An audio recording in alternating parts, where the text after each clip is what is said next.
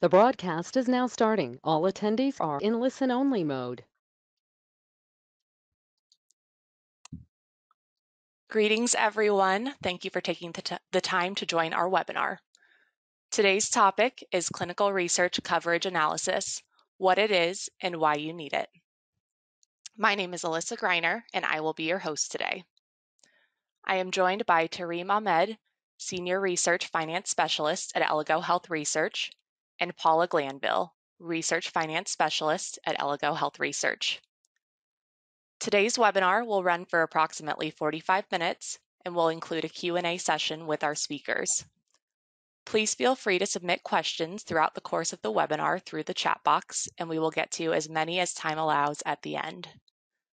This presentation is being recorded and will be available on Eligo's website following the event. Without further ado, I will hand it over to our speakers. Tareem and Paula, you may begin when you're ready. Thank you so much, Alyssa. Good afternoon, everyone. My name is Tareem, and I will be presenting clinical research coverage analysis with my coworker, Paula Glanville. A little introduction about myself. I've been in clinical research for 7 years and have been doing analysis for studies ranging from cancer to pediatrics to all specialties. And now I would like to hand it over to my esteemed coworker, Paula Glanville. Thank you, Tareem. My name is Paula Glanville. As mentioned before, I'm a research financial specialist with Eligo Health Research. I have over 7 years of clinical research experience with 6 years of coverage analysis experience as well, completing over 700 coverage analysis a year. And I'm here in Spokane, Washington. So I'd like to start it off. Tareem, next slide, please. Today, we wanted to give you an introduction to coverage analysis in relations to coverage analysis to budgets and contracts, building a coverage analysis guidelines, the importance and impact. Next slide, please. So a coverage analysis is a key factor regarding compliance for clinical research studies.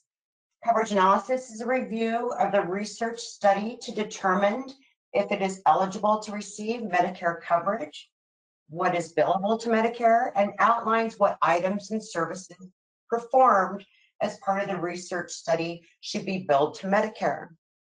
It identifies all clinical items or services associated with particular clinical trials, including identification of the financially accountable parties, such as the sponsor, the funding source, patient, or third-party payers.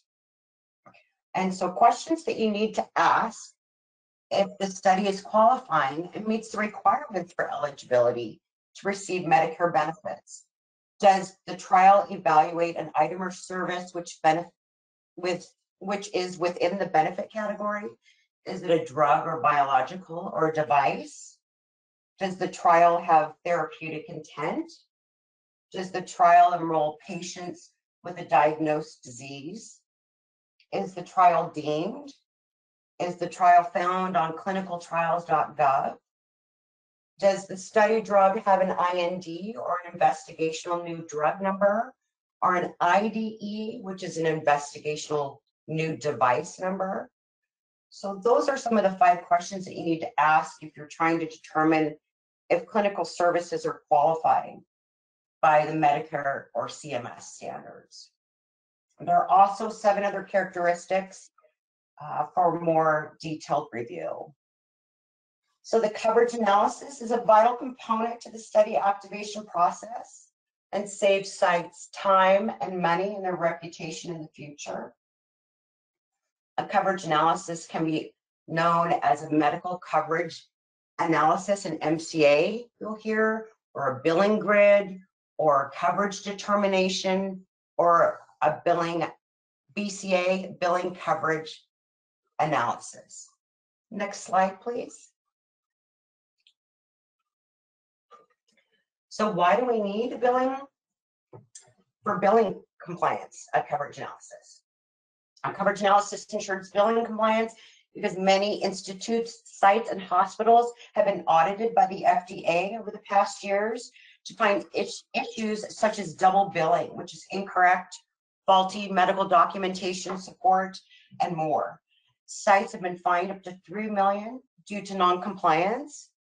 The punishment for violation of False Claims Act is up to 3 times the amount of the initial violation, and an additional penalty for up to over $21,000 per violation. So in 2006, U.S. hospitals submitted $3 trillion worth of medical claims, and $262 billion of those charges were initially denied. And 63% of the claims eventually recovered. However, it cost hospitals on the average of $118 per claim to dispute, or $8.6 billion total in administrative costs. So the time and effort and cost associated with improper billing can devastate an institution financially. Recently, fines of $22.7 million in a medical fraud billing case was as recent as April of last year. So it's best to get it right from the start with Medicare coverage analysis. Next slide, please. So the relation of coverage analysis to budgets and contracts. How is coverage analysis related to our team? Coverage analysis requires supporting documentation for accuracy. This coverage analysis is a neutral document that's built utilizing protocol, the ICF, which is informed consent, and other documentations such as the IB, the investigational brochure, lab manuals, ECRFs, that can all be provided by the sponsor or the PI. Some institutes provide draft budgets and contracts in order to aid analysis when building coverage analysis. This can be helpful to determine what items are being paid for by the sponsor. So the analysis job is to double check that all of these items are marked as standard of care in the budget templates by applying CMS guidelines regardless of what the sponsor dictates. Okay, thank you so much, Paula, and I will be discussing how to build a coverage analysis. A coverage analysis is a complicated process, and it is definitely a game of perspective. It is highly dependent on the therapeutic area of the clinical research study. As you can see in this picture, a coverage analysis can be built in many ways, and therefore our team ensures that we collaborate with sites, institutions, PIs, whoever is involved with the coverage analysis or the clinical study, to ensure that we make a very accurate analysis. The way we make a coverage analysis is that we like to mirror the schedule of events of the protocol. And if you can see here, there's a snippet of Excel. We utilize Excel and multiple clinical trial management softwares or systems, such as Encore, Velos, Clinical Conductor. In this picture, I have a snippet of Excel. Here you can see we've titled the coverage analysis. The naming convention can vary. This is the event name, which is essentially all the procedures that are listed in the protocol. Some institutes like to utilize CPT codes, and they basically link that to the procedures, and some of them like to give a range of CPT codes. If you go further down the right, here is the visits, the screening, cycle 1 day 1, cycle 1 day 15, pretty much what we find in the schedule events of our protocol, but sometimes we like to be even more granular by adding other visits that may be hidden or something that we could find in the footnotes. Something that I want to look into or kind of highlight is the billing designation or the billing modifier, which is what tells us what is paid by who. For example, this R0 indicates that this is a research item. This item will be paid by anyone but CMS, which is Medicare, Medicaid. We don't want to pay this to anybody. The department, the sponsor, or whoever is funding the study will be responsible for this particular procedure. Whereas Q1 is routine care or standard of care, and these items can be billed to Medicare, Medicaid. Many institutes have different naming conventions for billing designations as well. For example, R0 could be considered as S or NB. Q1 can be considered SOC or M. Now, what is the use of coverage analysis or coverage determination? As discussed by Paula previously, that it assists in identifying financial responsibility. Who is paying for what item? It ensures research compliance. The goal of coverage analysis is to ensure that all research is conducted according to the highest ethical standards and in compliance with all applicable laws, rules, guidelines, and institutional policies. It is a comprehensive analysis of documents. It basically has the condensation of all the procedures and items that will be done in the study and condensation of the protocol. It is a tool to ensure compliant claims processing. We also utilize this for early detection of items and services that can be not covered. For example, if an institute has a research study that they want to fund for themselves, we call them departmentally funded or PI initiated, they like to submit a coverage analysis to us, and we make that call that, hey, this is not all paid by CMS. There are potential items that you will have to pay for or the patient will have to pay for. And lastly, it supplies CPT codes for maximum reimbursements. As mentioned before, CPT codes are sometimes used by institutes, and the utilization of CPT codes makes sure that we get the maximum amount of money associated with that procedure that is listed. Now, what is the impact of coverage analysis? This document is utilized by multiple teams, namely the study team and the regulatory staff. The study team is our direct customer, our primary stakeholder. They utilize this document to help negotiate research dollar amounts for their budgets with the funding source.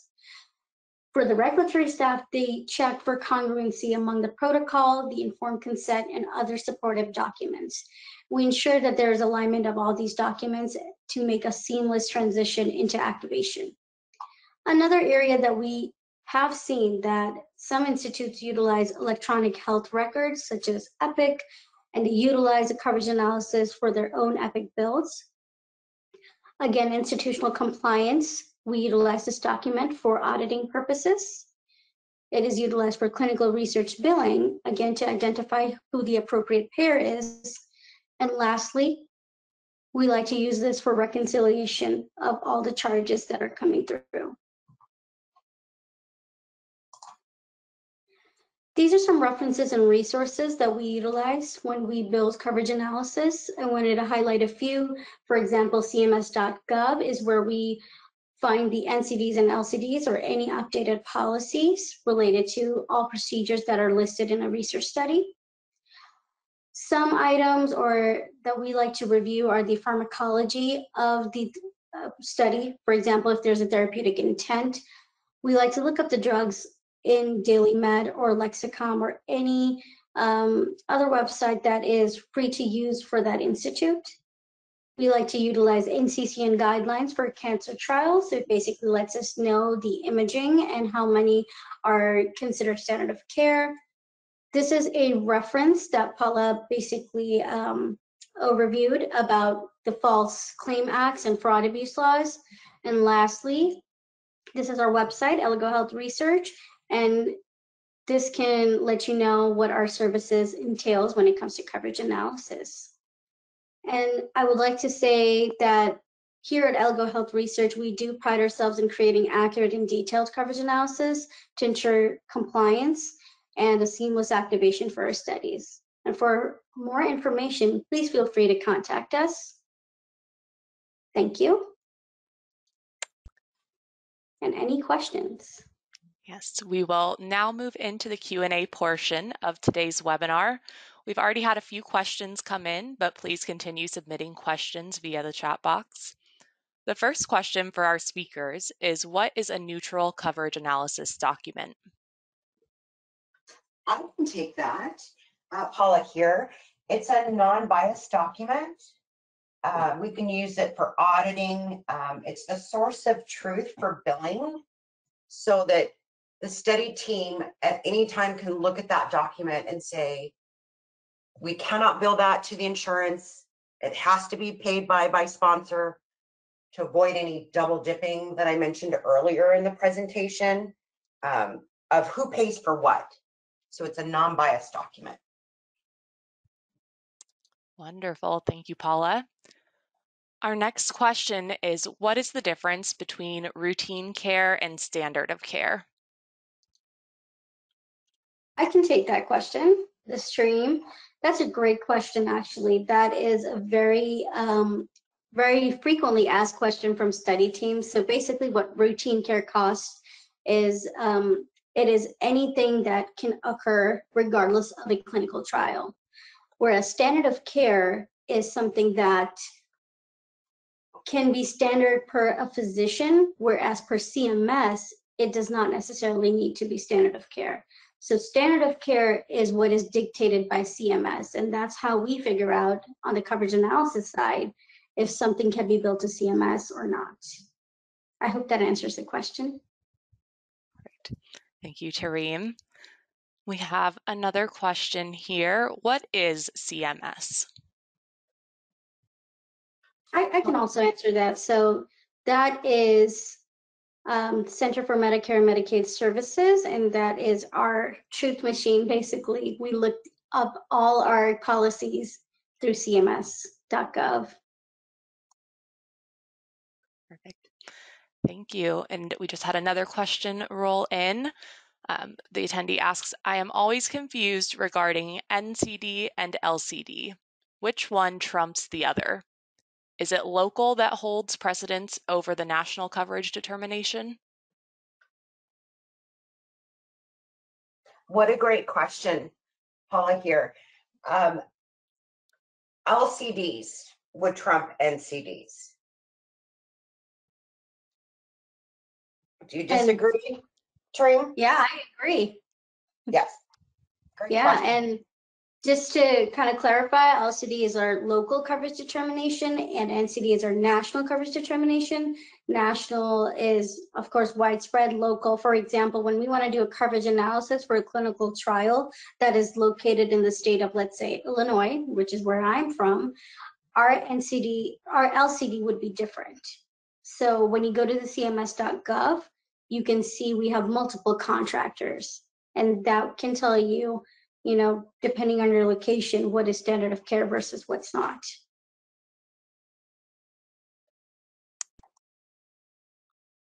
Wonderful. Okay, it looks like that takes us to the end of our audience questions and thus concludes our Q&A session. If you have any other additional questions, as our speakers mentioned, you're welcome to contact them. Thank you, Tareem and Paula, for the insightful presentation today, and we hope that everyone has a great rest of their day. Great, thank you. Thank you so much.